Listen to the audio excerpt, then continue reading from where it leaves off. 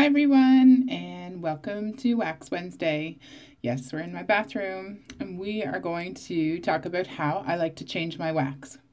It's the easiest way I know, and really all you need is one cotton ball per cube of wax that you have in your warmer, and then one extra cotton ball just to wipe out any excess. Okay, so we are going to go with one cotton ball to soak everything up. Just takes a second. Okay, so that's pretty well soaked up there. And then I just toss that cotton ball into the garbage, take another cotton ball, wipe out any excess, and then I have my new cube ready to go.